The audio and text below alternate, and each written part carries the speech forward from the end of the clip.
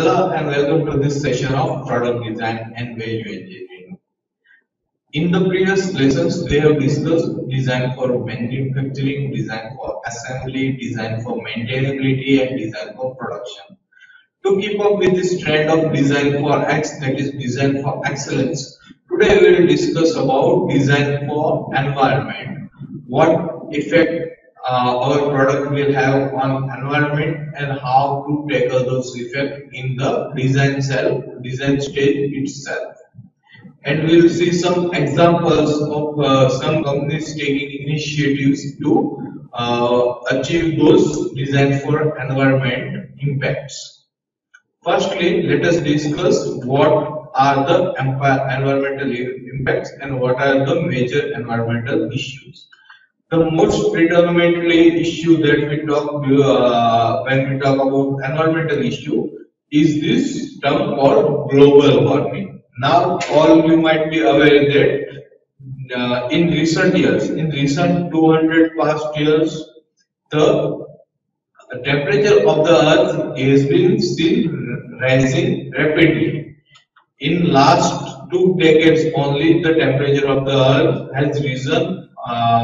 Average temperature we are talking about has increased about half or 1%, 1 degree Celsius. This might not seem very much, but given the trend, it is a very high impact. Because in last few million years, the rise in Earth's temperature was about only 0.2 degrees Celsius.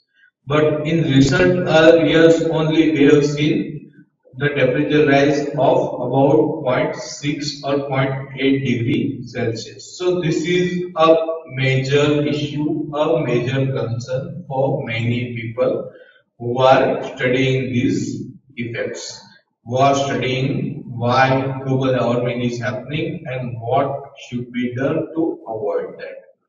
Now, why does this global warming happen? Why temperature of Earth is keep on rising? This happens because of an effect called greenhouse effect, and this effect occurs due to greenhouse gases. Now, what is this greenhouse effect? So, when radiation from sun comes, that is shown here by this arrow, yellowish arrow, what happens is ideally it should come to Earth, some radiation will be absorbed by the Earth and other will be reflected back to space. But there are some gases which absorb these radiations and those are known as greenhouse gases. Now what will happen due to increase in these greenhouse gases is that the radiation that comes from the sun will be stored by these greenhouse gases. So heat will be stored in these greenhouse gases, and after some time they will release this heat. So in the daytime they will store this heat, and in the night time they will release that heat. So the radiation which was supposed to be reflected back to space now remains in the atmosphere of the Earth, and it will raise the temperature of the Earth in a significant amount, and all this effect is due to the greenhouse gases. Now, normally when we talk about greenhouse gases, our main focus is on carbon dioxide and carbon monoxide because those are the major contributors in this greenhouse effect. Okay, another major concern is resource depletion. Now we know that many of our resources on the Earth are limited. For example, fossil fuels. For example, agricultural lands. So if we do not think twice about using these resources, this resource might get obsolete in recent time. For example, the fossil fuels, coal, petroleum products, etc. We have to use them carefully, otherwise they will not be available in very near future, in upcoming 100 or 150 years. Another a major concern is solid waste, because we are producing so much amount of waste and we are just littering or without even thinking about it. The major concern when we talk about solid waste is plastic waste, because they do not depreciate or they do not disintegrate very quickly. They take hundreds or thousands of years to disintegrate in the environment way. So these are also major concerns. Also, the pollution is a major concern. If we talk about water pollution or we talk about air pollution, so these are major concerns. And air pollution also goes back to the greenhouse effect also, because most of our air pollution is carbon dioxide or carbon monoxide. If we talk about cars or industries, most of the air pollution will be in form of carbon dioxide or carbon monoxide, and it will also add on to greenhouse effect. Also, it will result in some breathing problems. So all these need to be considered. And land degradation, because the food we prepare comes from the land, and if we do not take care of our land, then it will be major problems. If our land becomes it does not support the irrigation or farming, then it will be a very big problem for us. And when we talk about all these issues of environment and we compare those issues with our product, then we see that there are two different life cycles of each and every product. The first life cycle is the conventional life cycle, which we already understand, in which there is some raw materials, then we will produce something, then we will distribute it, and we will use these. And after the uses, we will give that to recovery, if possible. And this cycle goes on: production, raw material to production, to distribution, to use. But in addition to this life cycle of product use, there is another life cycle of product manufacturing, which focuses on recovery of product, then to change it into some form of deposits, to convert it into some form of resources, and again to lead to materials which can be used in same product or some other products. So the first life cycle, which is production life cycle or use life cycle, is not very much of concern to environmental issues. That is of concern for customers. But when we talk about environmental issues, this recovery, resources, deposits is a major concern. And how to reduce this environmental effect? How can we solve this problem of environment while we think about the product development or think about the production? So there are mainly one predominant strategy that is suggested all the time, and it is very logical also. What this strategy suggests is we should first reduce our use. If it is not necessary, we should not use it. Use it only if it is extremely necessary. Buy your products only if it is extremely necessary. Just do not buy anything or don't use anything for the sake of using. Once you buy or get the product, try to reuse it. For example, if you have a polythene bag and it is not dirty, try to reuse that polythene bag again and again. It will reduce the amount of plastic that goes back into environment. The first step should be try to avoid polythene bag. If you have a bag at home which is made of something else, some material, some say it is made of clothes, so try to carry that bag while going to shopping. Otherwise, if you buy a bag for shopping, if you buy a polythene bag, then you take the bag at your home. Do not throw it away. Try to reuse it when you go for the next step. Then recycle it. Try to recycle the product. If you are throwing away the polythene bag, when you are manufacturing new bags, try to use the same material of the old bags and recycle it. If recycling is also not possible, then try some recovery. Recovery in terms of components, in terms of products, or in terms of heat. Try to extract as much energy or components as possible from that non-recyclable product. And after that only think about disposal. Normally what we are doing with plastic is we are using it without thinking and we are throwing it directly away for disposal. That is not a good practice. So this is a very logical, this thing makes sense to everyone, but still we are not following it, which is a bad practice. So whenever you think about product, this is the strategy that needs to be implemented if we want to save our environment.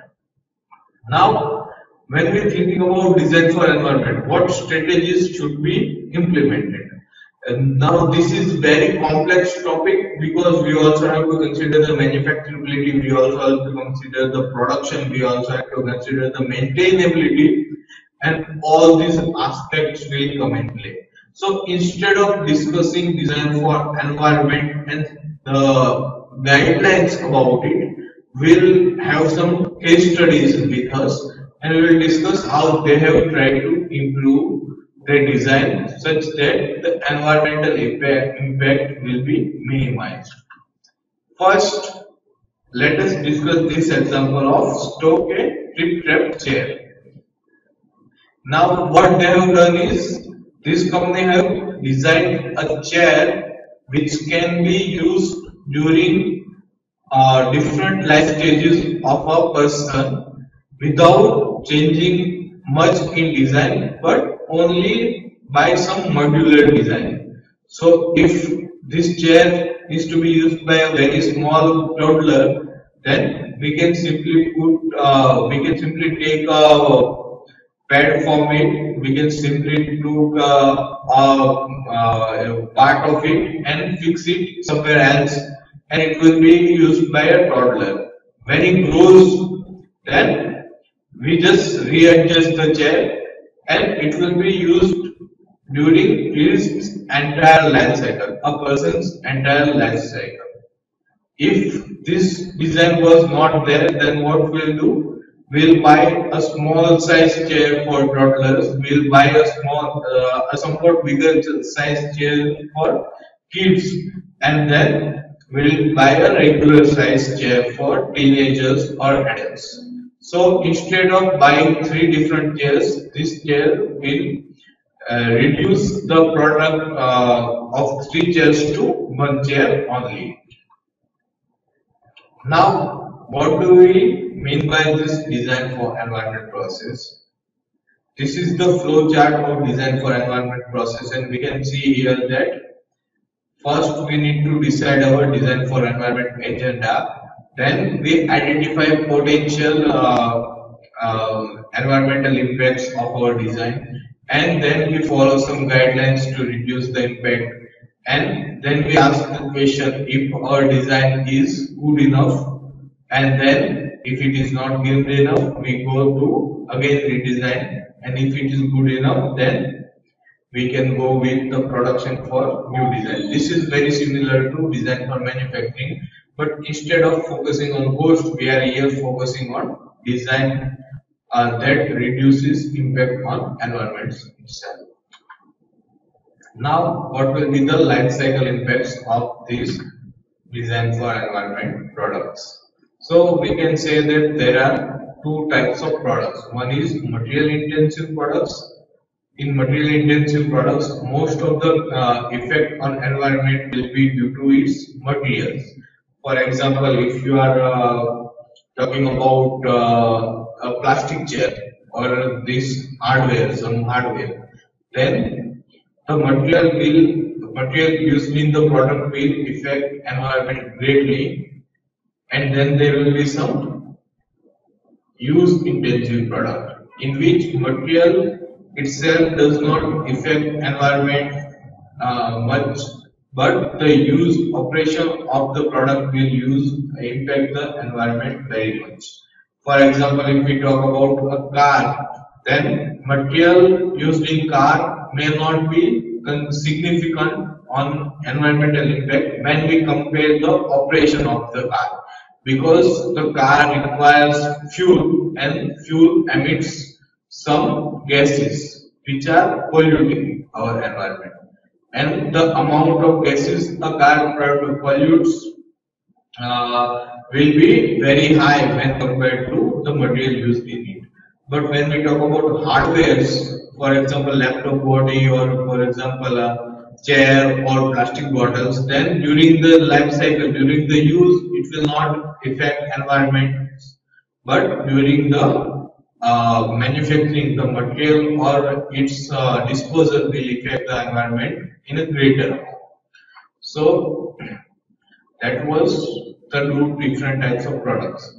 Now, here are some examples of some companies which have done their bits to reduce the effect of environment. These developed goods are developed by the company Dunlop, which are recycled goods, and as they are recycled, they will reduce the environmental effect of producing new raw material. Then this knife has also considered design for environment in their design by reducing the carbon dioxide emission or reducing chemical reducts, and all these they have considered, and they have developed this product which is favorable to environment, or we can say that which is less dangerous for the environment. The Ford has developed this smart eco gauge which gives you idea about how much effect you are doing on your environment, and they have manufactured an engine which will be less damaging to environment, and this gauge will give you an idea about how much saving to environment have you done by using this car.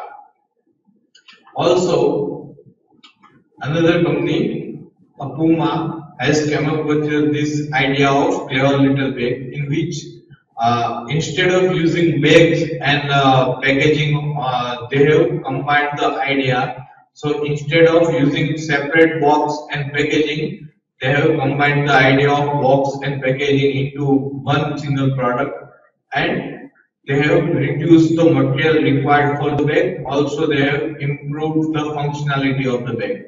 After you have purchased your bag, you do not need a separate carry bag, and you do not need a separate box. Also, the material required for the box is reduced drastically, and you can use the bags in other applications also. So these are some ideas that we can implement for design for environment. It will be great help to our environment to implement those and to save our environment. It will be a way forward for sustainable development. That will be all for today's session. Thank you.